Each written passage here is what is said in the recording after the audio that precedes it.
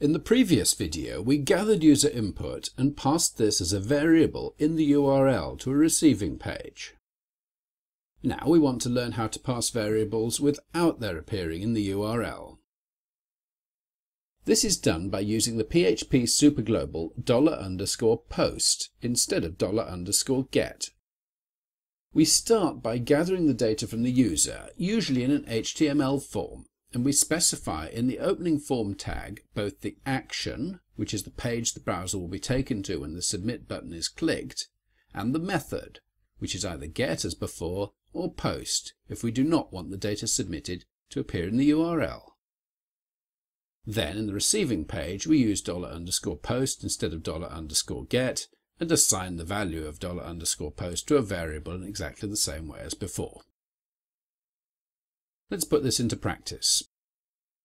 In the PHP demos folder, create a new text document and name it form.php. In Komodo Edit, type in opening and closing HTML form tags. Between the form tags, type in input type equals text, name equals content, and load the page in your browser. You'll see a familiar input box, just like we see on websites like Google, which take and process user input. Input tells the browser that this will accept input from the user. Type equals text tells it that it's a text input box. The name is important, as this must correspond to the variable name used on the accepting page. So that's content. And no $sign is used here.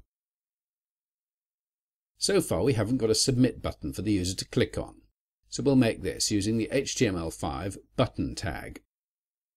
With button, type equals submit, and then inside the button tags the word submit, the text which will appear on the button.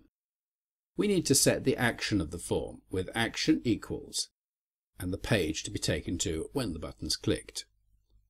Instead of sending the data to a new page as we did last time, I'll demonstrate that we can send the page back to itself with the data and reload the same page. So put form.php as the action of the form. Finally, we need to specify the method to be used to send the data. It's either get or post. We're using post. Now this time we're sending the data back to this same page for processing, so we need the receiving part of the script as well. Above the form, between PHP tags, enter $_post, and then in the square brackets and the single quotes, content, because content is the name of the input in the form. And assign the value of this to the variable $content. Then, below the form at the bottom of the file, put in a couple of line breaks, ordinary HTML now, gone out of the PHP, and type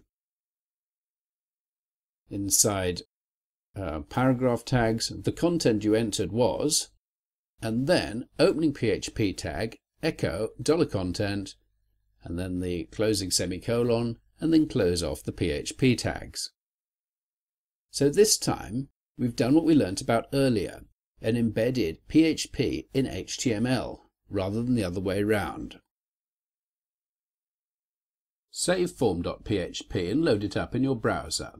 The first time it runs you should get an error message because content has not been defined yet, but if you put in something in the input box, I've typed in QWERTY, then the error message should clear and you get the confirmation message that we want.